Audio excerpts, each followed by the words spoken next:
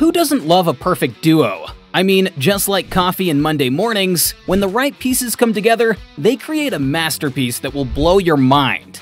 These are the greatest duos in tennis history. Number 5. Serena and Venus Williams. Now, let's be real. Serena and Venus are not just your average sibling duo. They are both individually some of the best players women's tennis has ever seen. Just like most tennis legends, the sisters started their junior careers in the 90s with the help of their dad, Richard Williams. Now, here's where things get pretty interesting. Richard had no experience when it came to tennis coaching. In fact, he knew almost nothing about tennis. All he knew was that he needed to turn his kids into tennis legends. So, back in 1978, before his girls were born, Richard wrote a 78-page plan on how he would make them tennis stars.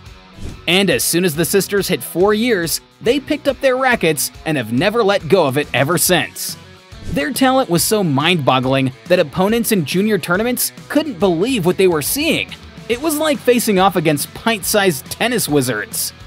While most teenagers were struggling with math homework, Venus was taking on tennis pros at just 14 years old, and Serena, not to be outdone, joined her sister in the professional ranks at the same age.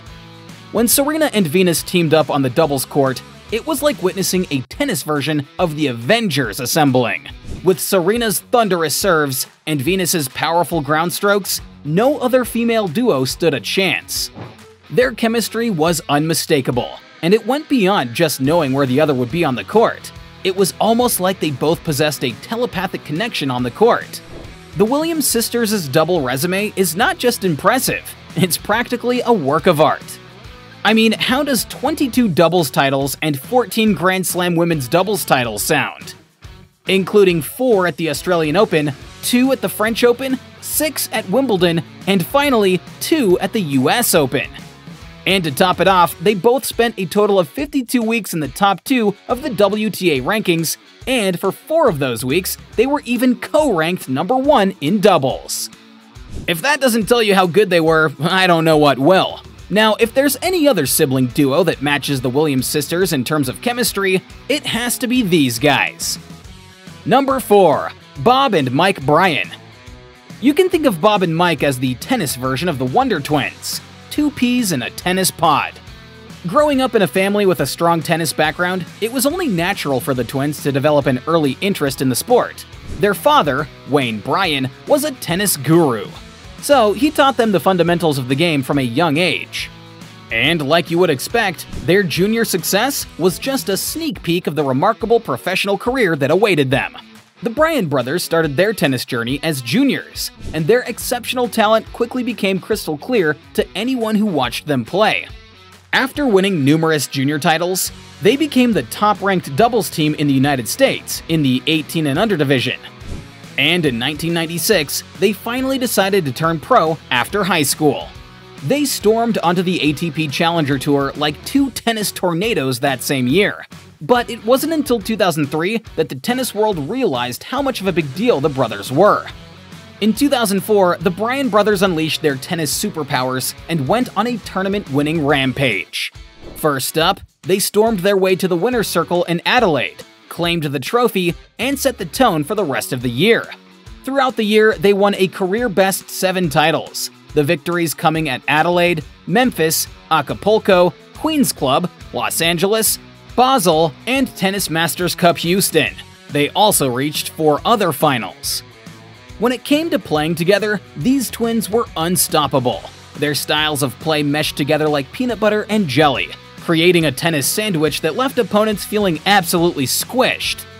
Bob's powerful serve was like a cannonball being launched, while Mike's finesse at the net was smoother than a freshly polished trophy. The Bryan brothers were so dominant that they made winning tournaments look as easy as stealing candy from a baby. No other doubles pair in the history of the game could hold a candle to their mind-boggling achievements. Throughout their career, the brothers snagged an unbelievable 119 tournament wins together. Yeah, that's right, 119! And as if that wasn't enough, they became the only team to have won every major and the Olympic gold in 1 year. Now you get why they were such an incredible force on the court. And speaking of incredible forces, this list would be incomplete without the most deadly combination of skills a tennis court has ever seen. Number 3. John McEnroe and Peter Fleming. Now, individually, John and Peter are two incredibly successful players. I mean, John held the #1 ranking for a total of 170 weeks and snagged a total of 7 Grand Slams throughout his career. While Fleming, on the other hand, helped bring home not 1, not 2, but 3 Davis Cups for the United States. With credentials like this, it's not difficult to see why they are arguably the most deadly duo in tennis history. And it's not just because of the numbers. You see, if you know a thing or two about tennis doubles, you'll agree with me that it takes more than just 2 good players to make an excellent team. I mean, some players can be great individually, but can turn out to be a disaster when they play side by side. It's like trying to mix oil and water. It just doesn't work. But not for McEnroe and Fleming. Their ability to understand each other on and off the court made them a perfect match. And to top it off, their playing styles were a blend of sheer power and finesse. John would unleash thunderous shots that would make opponents tremble, and then Fleming would follow it up with his delicate touch at the net. Now that's what you call balance. Their achievements as a doubles team were like the cherry on top of the cake of their success. They racked up a total of 57 doubles titles and snatched 7 Grand Slams, including 4 consecutive Wimbledon championships from 1979 to 1982. But you know what's better than a team that bagged 57 doubles titles and 7 Grand Slams? This team. Number 2. Todd Woodbridge and Mark Woodford. You see, Todd and Mark were 2 tennis players that took Australian tennis to the next level as a double team. Now, if you thought that they were related in any way, then you've never been more wrong. I mean, yeah, their last names are pretty similar, but you can just think of it as a sign that they were a match made in heaven. The Australians' bond on the court was so strong that it earned them the nickname the Woodies. As a team, the Woodies blended Mark's left-handed baseline with Todd's right-handed net sorcery in a way that made them an insane force on the court.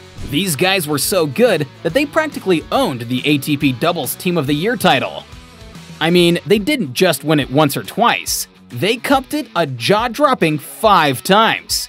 It's almost like they had a permanent reservation for that award. And when it came to Grand Slam ATP doubles titles, they were practically hoarding trophies like it was a piece of cake. They snagged 61 doubles titles and 11 Grand Slams, including 1 French Open, a couple of Australian Opens, a pair of US Opens, and a whopping 6 Wimbledons. And to top it all off, they even won 2 Tour Finals titles in 1992 and 1996. Sadly, just like all good things, the partnership of the Woodies eventually came to an end when Mark made the decision to retire from professional tennis in 2000. Hey, at least it was great while it lasted. And now that we're down to number 1, you can bet we've saved the best for last, because this list would be incomplete without the incredible duo of Number 1. Martina Navratilova and Pam Shriver. Just like most of the players on this list, Navratilova and Shriver were exceptional players individually, but when they joined forces on the tennis court, they were an absolute powerhouse. They formed a duo that didn't just capture the hearts of fans, they were also nothing short of absolutely legendary. The combination of Navratilova's aggressive baseline game and Shriver's dominance at the net created a lethal synergy. Navratilova's ground strokes and penetrating shots set up Shriver for easy putaways, while Shriver's exceptional net play allowed Navratilova to confidently attack from the baseline, knowing that she had a reliable partner waiting at the net. Their playing styles not only complemented each other, but also covered each other's weaknesses. Martina's speed and agility compensated for Pam's slightly slower movement. On the other hand, Pam's strong net presence provided a safety net for Martina's occasional defensive positions. And you know what happens when you've got a partner that always has your back?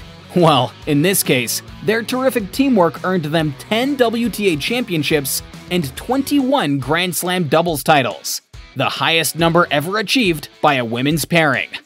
It's a record that still stands till this very day, but that's just the tip of the iceberg, because between April 1983 and July 1985, the duo held an unbelievable 109-match winning streak. They were named the WTA Tour Doubles Team of the Year 8 times in a row. 8! Now, if that doesn't prove that they were the best duo in tennis history, I don't know what will. So, there you have it, folks. If there's one thing that the greatest tennis duo has taught us, it's that 2 good heads are always better than 1. Which duo is your favorite? Let us know down in the comments. Don't forget to like, share, and subscribe to learn more interesting things about your favorite tennis players.